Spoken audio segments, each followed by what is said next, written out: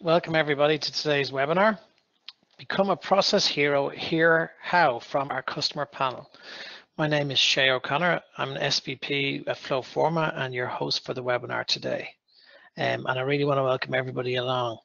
This is very exciting for us because it has been born from the success of our recent ebook, 6 Ways to Automate Processes and Accelerate Digital Transformation. We wanted to do something similar in a webinar format. We're delighted that you all joined us today, and we actually have a panel together of our customers, real world FlowForma customers who are our current process heroes. And today they're just going to share with us some of their insights and some of their experiences from their digital transformation and what it really means to them. Now, before we kick off, I just need to do some housekeeping for you and offer a couple of tips. So the webinar is being recorded, and if you have trouble logging into any audio or have any other issues during the webinar, you can email info@flowforma.com for support, just there on the screen. And throughout the webinar, just to let you know, your lines will be muted, but you can use the Q&A function to ask questions, and we'll try and answer as many of them at the end of this webinar. And those that we can't get around to, hopefully we may be able to answer them offline as well and send you some updates. So this is going to be a very interactive webinar with polls throughout. So you're going to be asked a couple of questions throughout the process, and it'd be great if you could get involved. It really give us super feedback on your opinions. And after the webinar, we'll send a copy of the recording to everyone, and we'd appreciate it if you could also complete a short feedback form at the end. It'll only take a moment, and because we really do value your feedback. So without further ado, I'd like to introduce you to our panelists for today. So today we have 3 trends that we are going to be covering, 3 topical trends, and we have coincidentally 3 panelists with us today. So Dustin Ray, to kick off with, is a business process analyst at McKinley Irvin, one of the largest divorce and family law firms in the US Northwest. He's joining us from their Seattle office, which means he got up really early, and he'll be sharing his experiences of driving McKinley's digital transformation strategy. Thanks for joining us today, Dustin. Hello, good to be here. Good. Hope that coffee is kicking in. Oh, it's doing great. Good. We also have James Morgan. He's the IT manager at the A14 integrated delivery team, and that happens to be the largest road construction project in the UK at the moment. It's a £1.5 billion joint venture between Costain, Skanska and Balfour Beatty. And James is joining us from his London office, and he'll be happy to share his tips and experiences for process automation. Welcome along, James. Hi, thank you. Our third panelist today is Treasa Cunneen, and she's a solutions architect at Goal. Goal is an international humanitarian aid agency, and she's joining us from her Limerick office in Ireland. And Treasa will share insights on how Goal have transformed processes for their remote aid workers and internally. Welcome, Treasa. Hi, Shay. How are you? Hey, good. Thanks. All good. All good. So, just with today's format, we're going to be discussing some of the trends that have been highlighted by Forrester Research recently, and we've broken them down into 3 sections. And the first discussion is basically here, as you can see on the screen, that digital transformation demands automation of hundreds or thousands of operating processes, work best led by process owners, if not completed by them. Now, we are going to have a poll that's going to pop up on your screens any moment, and if you can just give your insight, that would be marvelous. It'll only take a second or so. As with a lot of the Forrester insights, I personally agree with the statement that, yeah, we all know that there are hundreds of processes out there to be done, and the best people to do it are going to be the process owners, and because they know it best. But hey, that's just my input. So first of all, James, I'd like to start with you on this one. The A14 has been using FlowForma Process Automation for a couple of years now. And as you're the IT manager there, so I just want to get your input as, do you agree with that process automation is best led by the owners? And what have you automated to date? I'm sure people would like to hear your first-hand input on this. Yeah, thank you. Yeah, I'm absolutely 100% agree with that statement. It's quite an interesting one. Obviously, working on a joint venture is quite a different scenario because these projects are short-lived, 3 or 4 year periods, and come together very quickly, and obviously here for a finite period of time. Because we're an amalgamation of numerous 3 different entities, obviously us trying to translate their requirements from an IT point of view and own those processes is very difficult. We found, obviously, with the use of FlowForma, that the engagement and the buy-in from the business is far greater, and the way that that process is accepted into the business and the way it integrates back into the business in terms of automation, if it's actually designed and they have control and are empowered to maintain it moving forward. So it's made quite a lot of difference. I think as an illustration of that, probably one of our most efficient uses of FlowForma, I suppose, has been a requisition process. So obviously on a construction job, you can imagine we're purchasing materials daily in large quantities, whether that's aggregates, concrete, or even down to IT equipment and office supplies. That previously was very much a paper-based process where people would shuffle paper from desk to desk, producing sign-off, and then obviously go through the buyers. We've automated that process. We worked with the guys from the buying department to obviously create the flow, but now I have oversight of it. If they want to do a new release or they update it, so they do that in UAT, but they completely own that process, which makes perfect sense because obviously they know what they want, they understand the process they've got to go through, whereas I would be looking at it from the outside. So absolutely, it makes sense. We've done that with as many processes as we can. Basically, we try to make sure the guys are upskilled to be able to do it, not too challenged by it, and then obviously they maintain and own it. A fairly simple version of that would be we have a lot of site visits, people attending and wanting to come and have a look around the site. That's now owned and run by the office managers. Another very complex one is a permit to dig. So we have a utilities team that have to mark out 3 metre square areas where they're looking for utilities when people want to go and do trial holes and dig. And I wouldn't have a clue what that means entirely across a 31-kilometre scheme. The guys now own and run that process entirely themselves, and all I do is validate and make sure they conform to standards that we've got. So yeah, completely and utterly, it makes such a difference. And also it means we don't have to be the master of so many different processes as well. Yeah, so I was just thinking there, like, so because you have the different organizations that you're pulling together, a big thing here would be the standardization of those processes. So instead of having 3 different types of forms coming in, you know, and it would have been manual in some cases, you're now going to have the one type of data all standardized that you can report on, I presume. Yeah. Absolutely. I mean, that's one of the main reasons for doing it. I'm just saying that sort of meeting of the minds and coming up with that one way of doing it, I'd say it obviously simplifies everything then as a result.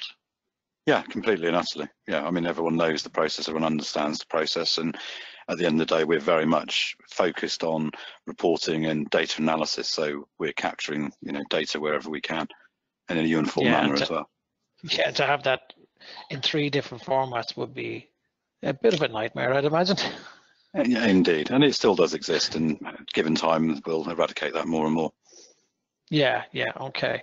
Because I can just imagine, I mean, you're dealing with 3 separate companies together, so then even if it was 3 different, with any organization that might have, umbrella companies, to standardize on the process was probably the first thing you did. Well, I don't want to put words in your mouth, but you basically had to come up with the single format for these processes. Indeed, and if you look at the way it tends to happen with joint ventures, everyone has their way of doing it and predominantly believes their way is the best way. So it's developing that consensus and then working out a solution that fits all so that we have one way of doing it across the joint venture. Yeah, cool. Okay, thanks, James, for that. That's excellent stuff. Just Treasa, just wanted to ask you from Gold's point of view, you guys have automated some crucial processes, and I know you have a distributed workforce. Can you share an example with us of something that you helped, that FlowForma helped you with, or that the sort of you wanted to cultivate champions within your organization, that even though you're doing it at the moment, that I know it's in the back of your head, hey, I want more people to be able to do this, to now speed this along? Yeah, definitely. Yeah, so we're based in, we have offices in 13 different countries across the world. Like James, we're trying to kind of standardize a lot of our processes and trying to streamline them. So we've done that with quite a few processes so far. So some HR processes like request recruit, joiners and leavers. We have flight request approval systems. We also have one of the kind of most recent processes that we've automated is the EPRF system, which is a payment request system, and it goes through the field and then through head office, just depending on specific levels of payment levels and approvals that are needed. So at the moment that goes through an approval within country, depending on specific checklists. It might need to go through an approval within head office, and we can push back, from head office to the field, or from the field back to head office, and kind of automate that process. Before it was done through email and through spreadsheets, and it was quite difficult to actually see where the processes were and where the gaps were, why things were taking so long, why things were not being filled out correctly, that kind of information. So it's really streamlined that process for us. Yeah. It's funny you mentioned, sorry, Treasa, it's funny you mentioned the email and spreadsheets, etc. You may or may not know, but the vast majority of companies, they reckon, say in the US alone, between 9 and 10 companies are still operating as that, where their email and spreadsheets, etc., are the central source of the truth. So obviously you try to get away from all of that.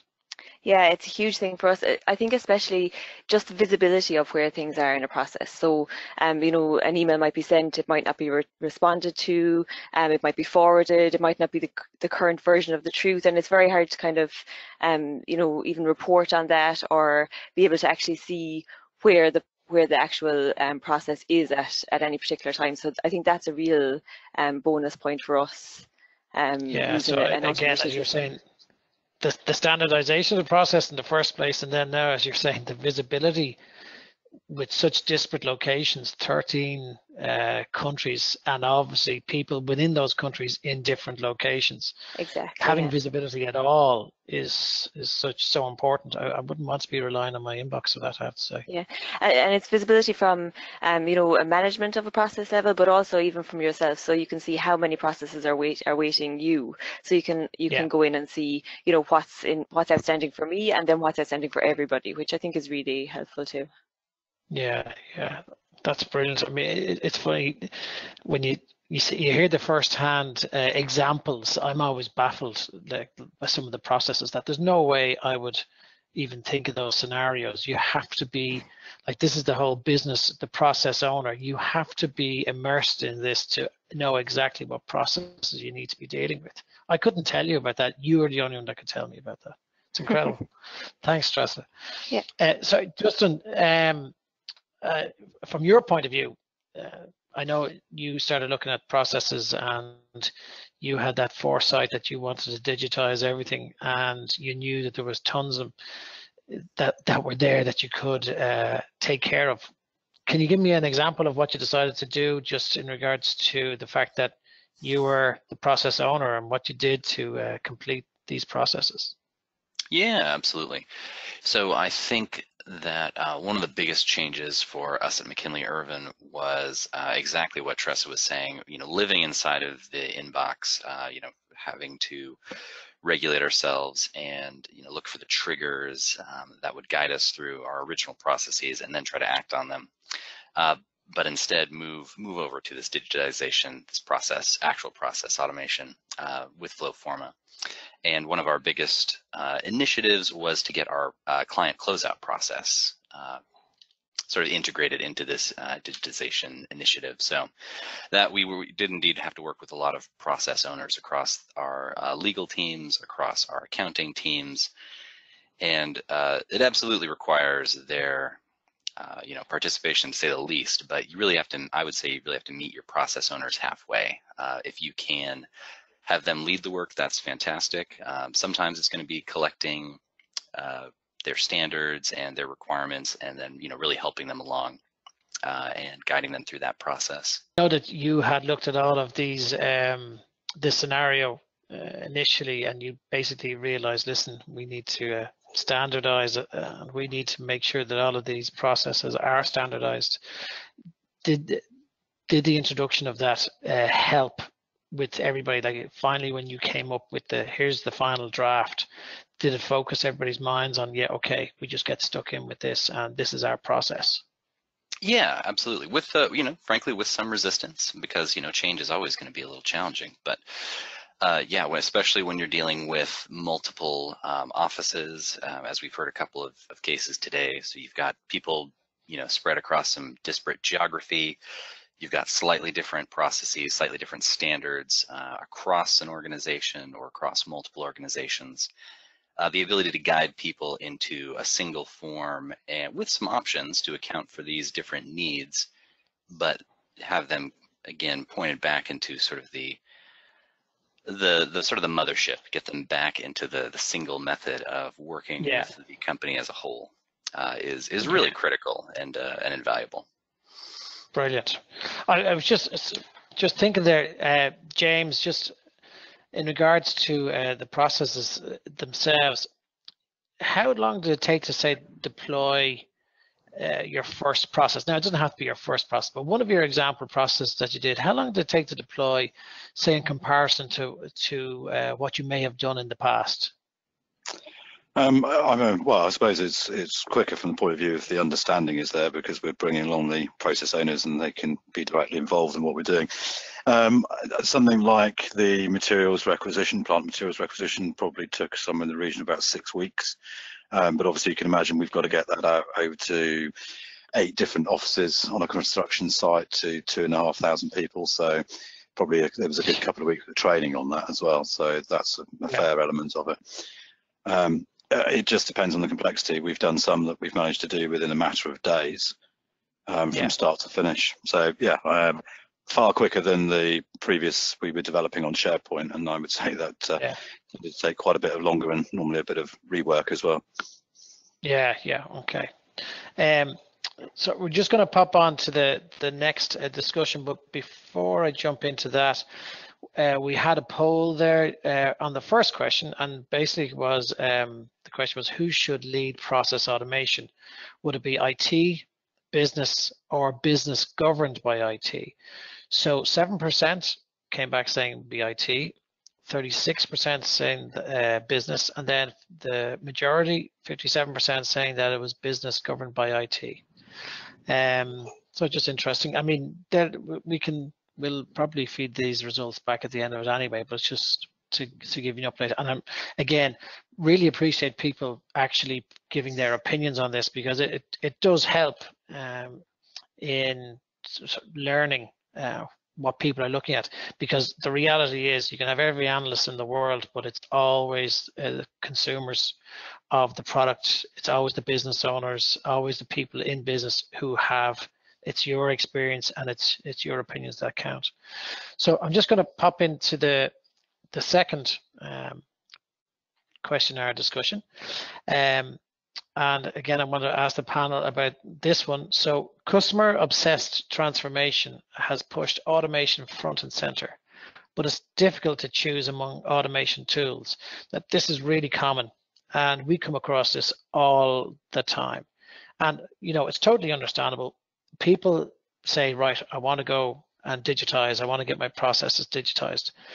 But you have to choose between the tools, because there's a lot out there and there's a lot of conflicting information. There's a lot of marketing information. And so you basically have to end up making a choice at some stage. Treasa, I just want to begin with you, and by asking you what well, before I ask you the question, again, you'll notice that the poll popped up and answered that question. When you get an opportunity, it'd be marvelous. It'd just be there for a few seconds more. But Treasa, I might start with you on this question about the choosing among the automation tools. So what sort of route did, when Goal were addressing this scenario to go down the process automation route, what were the requirements that you put together? So you would have said to yourself, hey, this is what I need. What were those requirements? Yeah, so I suppose like we use Office 365, so we needed something that would integrate with our current platform. So that was one of the first things that we, one of our first requirements.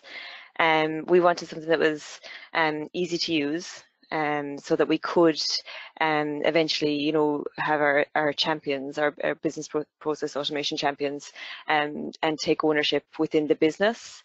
So that was another thing. I suppose just how quickly we could actually automate our processes. So I think for us, like, one of the biggest challenges for us is to actually document what our process is, and define what our process should be, and standardize that across you know, our whole organization. So we just needed something then that would actually make it easy to roll out that process and to automate that process. And I suppose the last thing then is just we needed a product with some good support. So you know, there are, as you say, there are lots and lots of options out there. So we did need something that, you know, where we could actually reach out to some techies to give us some support if we needed that. Yeah, I can imagine. I can only imagine.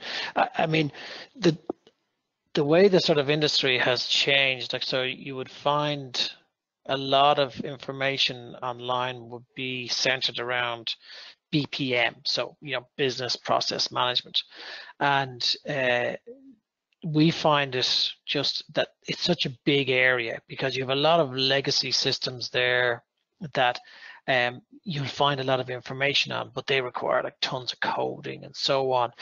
Did you find it tough to sort of I don't say break through, but somebody described it to me as we need a jungle guide to get us through all of the information that is there and to try and find our path.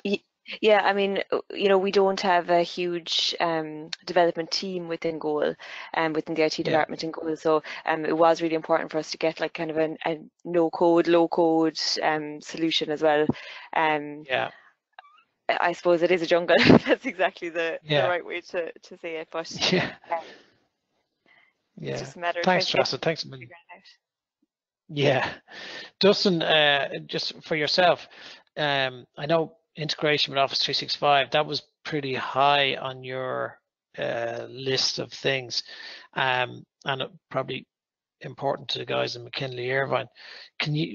What was your experience in searching for the correct solution? Oh, it's incredibly difficult. As you both have said, it's there's more than a few options out there, and I think it's fair to say that a lot of people aren't really going to know exactly what your requirements are, you know, until you're in the middle of the process, you know, well after the selection. So that doesn't necessarily make the process for folks all that much easier. It is one of the reasons why I would very much recommend the Sure Start program that you offer. That very much made the onboarding and the startup process such a life changer on that one.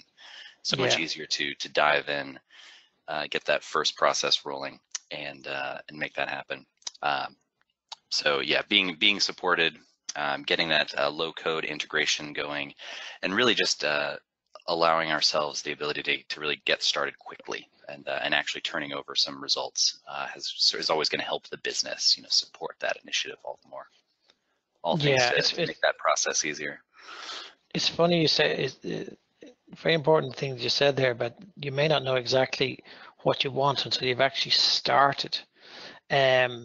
We would have a lot of inquiries from different organizations who have started down a path and find, it's just not fitting what they need to do, be it down to a no-code scenario, low-code that people don't want to script, or maybe it could be any number of things, but for some reason it's just not fitting, and they come in and they inquire, and it's a really tough thing to do. Now, the sure start we have is it's basically to onboard new customers, but I was kind of thinking as well how much you got from the trial when you did it. Did you get a lot of comfort for when you're actually allowed to do things yourself? I did. Yeah, the trial that you can, in my understanding, pretty rare amongst business process automation solutions. The ability to actually fire up a trial and really kick the tires, have a chance to develop some relatively, quick start applications, get an idea of the technology feel, and perhaps even roll it out in a tentative fashion to some of your business owners. That definitely makes a big deal. Yeah, I mean, even though FlowForma is our product, which is great, the last thing you want to do is have a client sign up and not really want that. They wanted something completely different. Hence why the trial environment is there. And I would always encourage people that, hey, give it a go, like try it out yourself and then be convinced. And it's nearly a case of I don't exactly want you to believe us. Just try it yourself and prove it to yourself. I think that doing it first time probably makes a massive difference. Absolutely. Yeah. With any of these chats or any of these discussions we're having here, just remember, guys, anybody who's on the webinar, the non-panelists there, you can ask questions on our chat throughout, so you don't have to wait to the end. Just pop into the chat. We have guys here who are going through the questions, and we have some already which we will try and get to.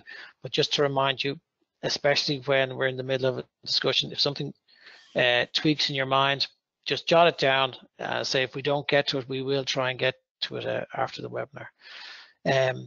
Just still on this sort of this choice question and getting through that jungle. James, I know you have immersed yourself in sort of the technical end of things, and what sort of process do you guys go through? Because I know that a big thing for you is mobility, and with such a large scale of a project over 30 square miles, mobile access was really important. So how was your process of selection? How did that go? Yeah, I mean, absolutely. We've got guys out in the field who are out in the field 8, 9, 10 hours a day. So obviously quite a complex job. We don't want them traveling back into offices and so forth. So the ability to have a tool that we can use on a device that enables them to use it when they're out in the field and work offline. A lot of the site is obviously greenfield, so comms links are relatively poor. We spent a long time, to be fair, as part of the mobilization. We probably spent about 12 months evaluating products. To some of the earlier points, obviously we're a relatively small team. We were in the process of mobilizing, so it's not like we were concentrating on this one thing. And yeah, we did struggle to find technology that would offer us the ability to have mobile devices and allow things to operate offline.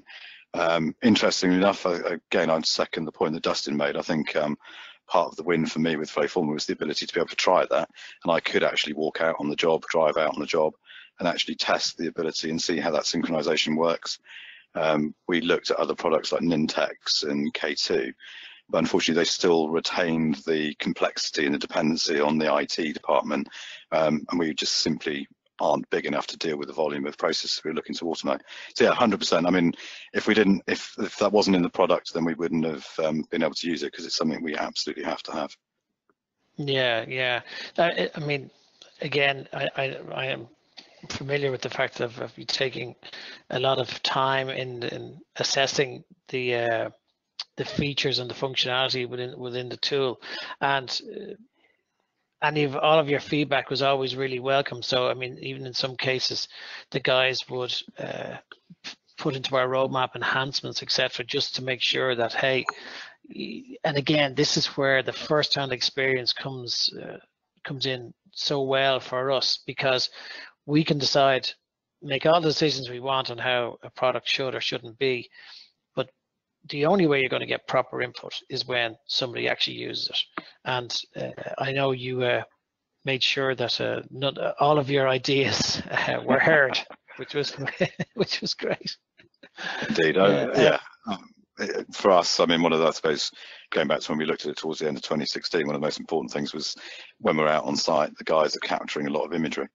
And I think I recollect that you guys did something around putting that into your roadmap, and I think we got it within the space of about 4 weeks. I think it went into the next cycle of release, actually. So yeah, absolutely.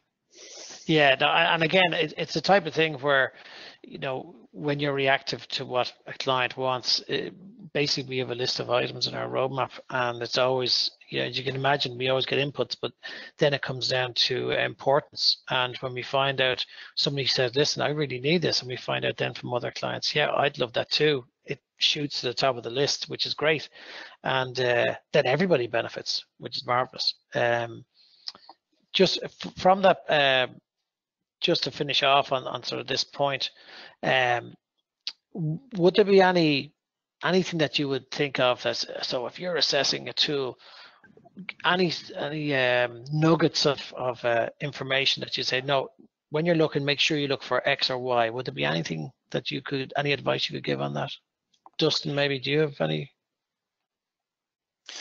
Yeah, for me, it really was make sure the system is going to play nice with really the tools that you have. You want to make sure that this is going to really plug into your organization, and make sure that the data formatting is going to work for you. Make sure that you know, roughly speaking, your customers, your consumers of this product are going to be, you know, familiar with this idea. And yeah, for what that meant for us was something that's going to integrate with SharePoint, the Microsoft platform, O365. For other folks, that might be a little bit different. You know, I recommend they take a look at that and see what's important to them. Certainly, the ability to get up in a no-code environment was a big one for us. Yeah. Cool. Okay. Yeah, it's funny when you say that, because some companies don't describe scripting as coding. And I had this conversation yesterday with somebody saying that, yeah, for somebody who's never done scripting, scripting is definitely coding. But elitists. Yeah, I know. We had, just finishing off, we had the poll there at the start of the question, and the poll was, what are your requirements for an automation tool? So we had a list of options, and 100% of respondents identified no code and integration with Office 365. So basically, they were the two that stood out. The rest they completely ignored. So the no code and integration with Office 365 seems to align with what you guys are saying. You pretty much all said that in your responses. So that's as I say, we seem to be aligned there well. Just going to move on to our final question, and that is a trend that is kind of it's an emerging one from an importance point of view, and that's, to quote, "It's when your processes engage partners and customers that the benefits become game-changing." Again, we're going to have a bit of a poll here. Guys are going to throw up a question, and if you would give your response, that'd be marvelous. This question, or this sort of focus, where the third parties / outward facing people, bring them into your processes, it's funny, from an evolution part in data transformation and digitizing a process, that's becoming very important. Just from your own experiences so far, James, for example, I know the A14 uses FlowForma Engage, or as you would have known as PAF at the time, which was Public Accessible Forms, to engage external users in multiple processes.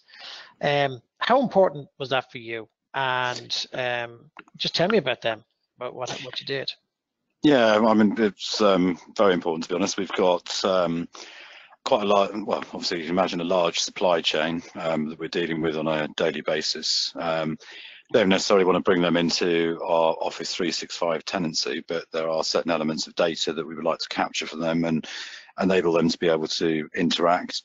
And I suppose in other cases, things along the lines of, say, our site visit requests, we want to publicise the fact that we're offering site visit requests to people, but not necessarily have yet another system that then feeds that data into FlowForma. So the ability for us to be able to publish FlowForma externally and enable people to access it has been well, excellent. I mean, there are certain things we wouldn't be able to do with it. I suppose to name one of those, with our supply chain on a weekly basis, we have stats that we need to provide back into our end client around trainees and people on the job, people leaving the job and so forth. So that includes the supply chain. So we have something called weekly supply chain data capture, which is a form that's out there in the ether for the supply chain to fill in. And then that obviously kicks off an internal process for us, but it's all within the ecosystem, I suppose, of FlowForma.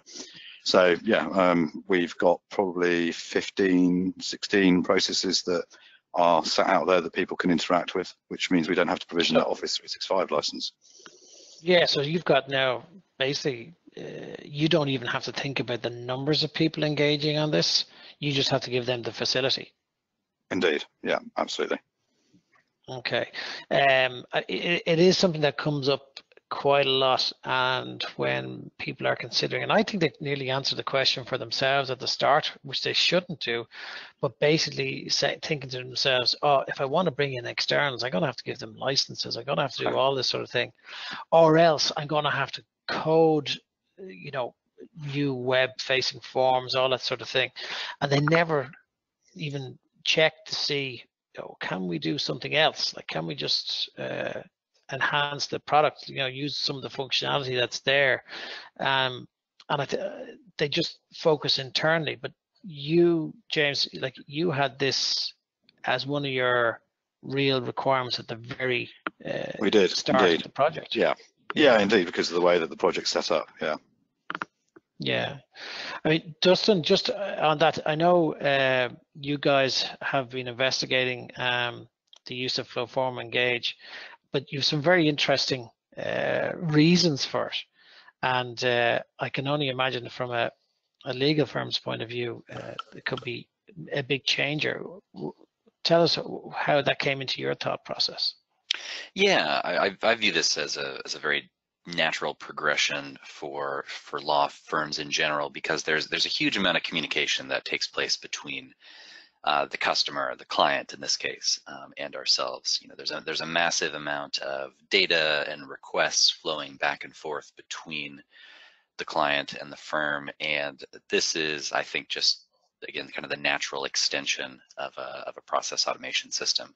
Because if you're only staying within the bounds of the firm itself, and and only direct employees are getting it, you're not really touching the whole ecosystem that people are working with. Most of the work is going to take place between yourselves and the client in many service-driven industries, ourselves included. So that's why we are very much looking at sort of flexing the engage portion to make sure that we can get that out to the client, start collecting the client data earlier in the process, and then continuing that conversation via FlowForma as we go. We're already using FlowForma to distribute polling information to our former clients, and we're definitely looking to sort of increase that that portion, expand that into up and down. Excellent. It's because it is from an evolution of an organization. Now, there are some organizations who basically came to us initially and it was just, listen, we need an external facing process. We need to do this externally, and had gone down the route of looking at, again, coded versions. I mean, everybody thinks I'm going to have to find a programmer. I'm going to have to find a company to program this. And like here in Ireland, we had a couple of organizations who would do their police vetting. So the vetting of coaches, underage coaches, and that sort of thing online. And they do it, the GAA here, which is 500,000 members in it, and the bus service in Ireland called Bus Air, and they both do external facing forms through FlowForma. And again, it simplified everything because they were able to do everything themselves. And James, as on the panel, as one of the people who've actually you've done this yourself, how and obviously from a transparency point of view, what was your sort of feeling on creating those processes versus creating internal ones? To be honest, the way that they've tended to evolve, it's normally the front sort of portion of the process that we're exposing. So it's been very simplistic, very easy. We've normally focused on the internal process, and then once we've nailed the internal process, we've looked to migrate that over to the Azure instance and gone from there. So it's very straightforward, to be honest. Yeah, okay. And it's just, I mean, it's basically for anybody. I mean, even because I'm looking at the poll results here, and we were asking people how do they feel about engaging external users in processes, and 55% say that they wanted to do it, and 45% say they'd like to find out about it. Now, from our point of view, it's so if you're sort of taking on a process that requires an anonymous user, so somebody who doesn't have login credentials, as you describe it, James, you literally have the first section of the process externally facing, and then you continue the rest internally. So instead of you look at the internal process, and then you just have that kickoff part externally. And that's pretty much what you're saying, yeah? Yeah, completely. Yeah, it's as simple and straightforward as that, to be honest. Just wanted to ask you, just to finish off on the engage part of the external. Would you guys in Goal, I know you haven't looked at it yet because it's been a lot about, and it's a big job organizing the internal processes, but would you see a benefit to engaging externals? Yeah, definitely. So, as you say, yeah, we have been kind of focusing on internal processes and just streamlining those. But I definitely think it could be something that we'd look at in the future. It makes sense. Very good. Thanks again, guys, just for your input on all of those trends. Now, I'm just going to ask you to hang around a short while longer because we have had a few questions come in, and we had them actually. Some came in as a result of registering for the whole webinar, and others have been coming in since. James, I might start with you on this one. We have John from the US, John Gallagher, was asking, what are the biggest challenges to implementing automated solutions for business processes? And what efforts are being made to address them? Now, I think he's specifically looking here, because he has a couple more caveats onto this question, but basically looking at cost effectiveness. And so when you're presenting to management, I guess, or when you're pleading your case, what were your challenges in regards to the questions being put towards you? Yeah, I suppose one of the key things is obviously understanding the metric that means you can demonstrate that it is going to have some kind of efficiency and saving. I think it's something I always struggle with. It's quite a challenging one in terms of realizing those benefits at the back of it. You may know that you're releasing somebody's time, but how do you guarantee that person is more effective at doing something else because you've freed up that time? It's a difficult one. Obviously, as part of the joint venture, part of what we do is have to present back any efficiencies and benefits to ultimately our end client, which is Highways England, that owns the infrastructure within the UK. And it's an interesting one. It's quite a topic for discussion, I suppose. Quite a lot of our selling points have been around the data. So we're very heavily into Power BI and reporting. And one of the things that using FlowForma has brought to the table for us is consistency in the way that we capture data and the way that we present data. So that's probably one of the key benefits for this process automation is around that understanding and capturing of data. And obviously the speed of turning that around helps everybody. Absolutely. Yeah, the way that we can create processes a lot quicker than we could when we were developing them, say, on SharePoint, makes quite a difference. Yeah. So hopefully that answers your question. Yeah, no, that's cool. That's cool. Thanks a million, James. We have Clyde from, or actually, Joanna Galvin from the Netherlands has been asking, and Treasa, I might ask you this one. How can I help a beginner to design their first process? So what would you do? Putting you on the spot now. Well, I suppose defining the process is the first step. So you know, what's the current process? How can we make that process better? And how can we streamline it? And then I guess it's a matter of, you know, depending on the user's, you know, technical literacy, maybe just sitting down, you know, starting with your SharePoint site, and sitting down and working through how would you gather the information that you need and what needs to happen next. So actually, I think like the biggest part for us, a lot of the time, is actually defining the process and making sure that it makes sense for all scenarios within goal or for the scenarios that we're facing. The actual the FlowForma part of it is much more simple, I think, really. So I think it's a matter of just sitting down with somebody. You know, obviously, there's lots of webinars like this, and there's lots of training videos and stuff like that. You know, letting them become a bit familiar with that, but then actually just sitting down and hand holding a little bit, just to walk through the process. And I guess, I suppose you'd have no fear in just diving in and say, listen, let's just even prototype this idea for a process. You'd have no fear in letting a beginner with a little bit of help from yourself just get stuck in. Exactly. You can't really break anything. I mean, especially with the sandbox solution. I don't know if everybody knows about that, but there's a facility that you can actually allow business users to create a process and then to actually publish that once it's been reviewed and validated. Yeah, it's bringing it through the governance facility. That would actually suit that very well. Thanks, Treasa. Thanks for that. Okay. I have another one here from Satish Kumar in the UAE, and Dustin, I might ask you this one.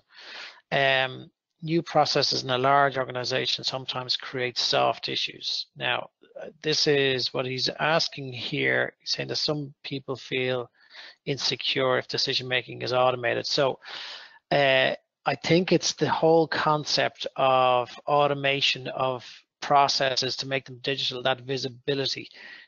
Do you get, or can you get pushback on that? Oh, absolutely. I mean, I think it's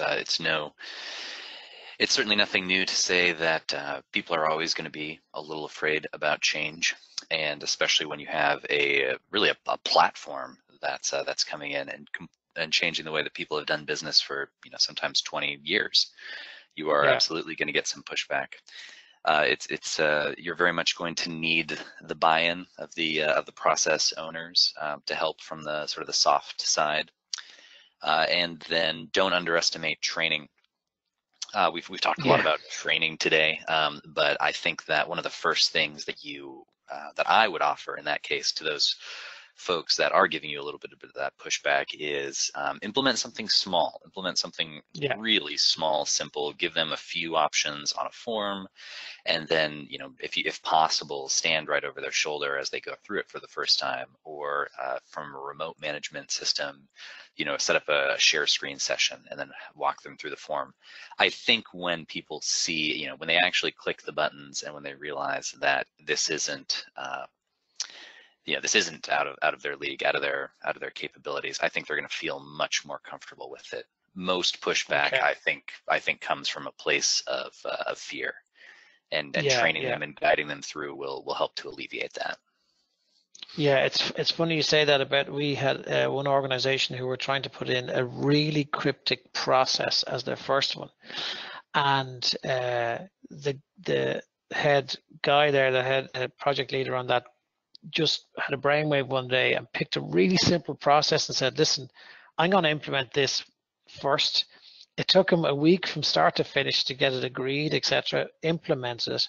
And he basically felt that once the people, their first interaction with this automated process, once that was, it felt good, it would bring everything else along, and it seemed to have worked. So that would align with what you're saying, Dustin. Like, absolutely. Yeah, you might be looking at complex ones, which is fine, but try and bring in a couple to get sort of people's feet wet on it, I guess. Mm-hmm. Yeah, starting with the simpler, higher volume processes, I would very much say is a great place to get your feet wet. Yeah. I've one more here that I hopefully have time for. Clyde Livingston in Australia. I might ask you this, James, and I think you've pretty much answered this yourself already, but the question is, what is the best way to measure process compliance or adoption? And I guess it's around your data, but James, I'll if I can pose that question to you. I think you have answered it. Yeah, very much. I mean, like I said, we are very heavily into Power BI. So an example of that, I suppose, before we had the automated process, one of the biggest challenges we had was around the permit to dig, because that's a very manual process. It probably involves about 6 different people, and it would be passed around. And we would find that people would start the process paper-based, absolutely fine and dandy, because they want to achieve something, which is to go and dig a hole in the ground. Getting them to close those permits out afterwards when they're paper-based was very difficult, and you wouldn't necessarily have sight of them because it was a permit register on Excel, blah, blah, blah.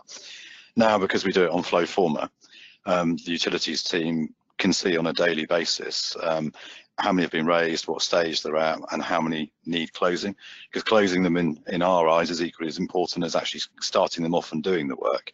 Sure. And they now have a dashboard that they can see that instantly, and it went from, I think, some in the region of about 300 that were remaining open fell down quite rapidly, and they can just monitor that on a daily basis. So you know, that it's that oversight of what's going on. Oh, that's great. I probably have time to squeeze one more question in, and I'll start to answer this one, but guys, if you want to chime in, feel free. The question is scalability, from John, is scalability a requirement when choosing an automation tool? Now, from our experience, we always feel that clients should prove the point internally initially, because they're going down, in most cases, a route where there has never been any automation. So get in, prove the point, and then scale after that, so then get the bigger ones going. But I don't know, guys, that wasn't always the case with you guys. I mean, so Treasa, I know that you are looking to scale. So when you were choosing your tool, I presume that was in the back of your head that you're going to start in one place but then expand. Yeah, definitely. Yeah. Okay. And I mean, Dustin, you guys, you have got different locations in Seattle and in neighboring areas. So you also, I presume, have thought about that hey, okay, it might work for me, but I need this to move. So sitting on Office 365, etc., helped you with all that.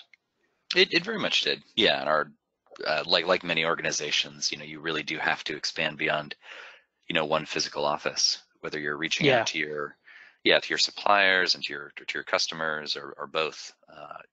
That ability to expand and really become a broad platform is essential.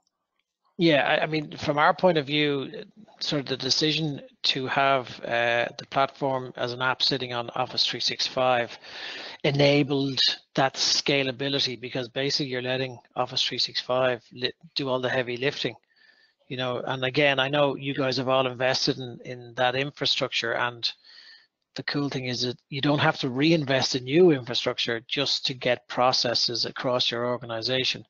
But I mean, it's a relevant question, and again, thanks for your input on that, or your feedback on it. I think, guys, I'm delighted you could show up today. Really happy that we got through all of our questions and we got through all of our customer questions and our attendee questions, etc. And I know that you've taken time out of your busy schedules, and Dustin, I know it's probably really early hours for you, but again, just thanks again to everybody who joined in. And just to let anybody on the webinar know that you can sign up for a 30-day trial of FlowForma. Like, try it out. Just give it a bash. We'll help you out. We'll show you the best things to do. The only thing it'll cost you is time. We can demo to you first and maybe do a proof of concept with you if you like. But definitely trying it out for yourself will help. It'll help you answer a lot of questions. It'll help you see the difference between coded solutions and a no-code platform. So we have reviews on G2 Crowd. Please look it up. Please look up the website. Because we have a lot of case studies, we have a lot of information there that will help you as well before you even want to contact us. Guys, James, Treasa, Dustin, thank you so much for today. Cheers, thank you. Thank you. Thank you.